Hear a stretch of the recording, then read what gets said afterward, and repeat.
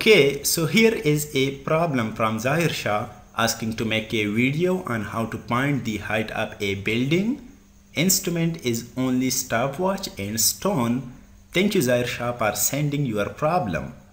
Alright, so he has mentioned to use only stopwatch and stone, and if you see, stopwatch is a instrument to note the time and stone.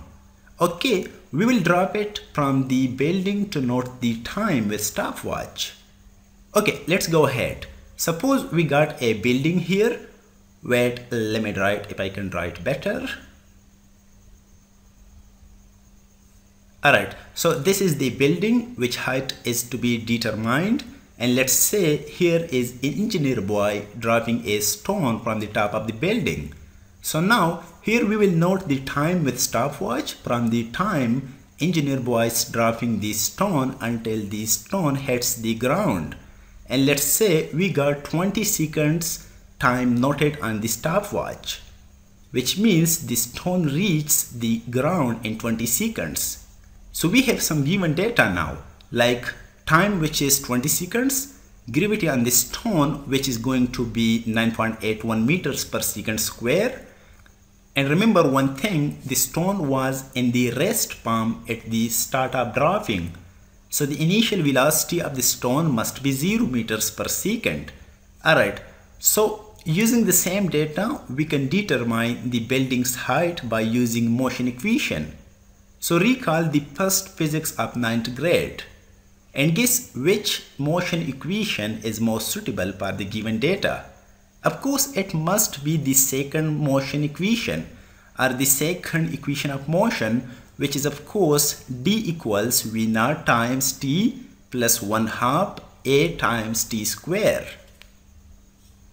So the only thing we have to do now is just the plug and check in the given equation, like d, which is the depth or height of the building, equals v naught, which is of course 0 times t, which is 20 seconds, plus 1/2 times a, which is of course minus 9.81 meters per second square. I'm putting minus here because it is in acceleration and the stone is falling in the negative y direction. And then t square, which is again 20, so 20 square. So now by doing little math with these guys, we can get of course the building's height equals minus 1962 meters. Here if you notice, the video is negative because it's displacement. So what should be the distance or height? Of course it is the same video but not negative. It must be positive here because distance cannot be negative. And another thing you can notice here is both distance and displacement are same. It is because the stone does not change its direction while falling from the building. And that's it. But hey, wait a minute, I have a question. What size of stone should be dropped from the building? Yep, it's a good question. But size of the stone does not matter on the building's height. Because if you drop 2, 3 or more stones having different size from the same height will reach the ground at the same time. And it is because the height is same and gravity on each stone is the same.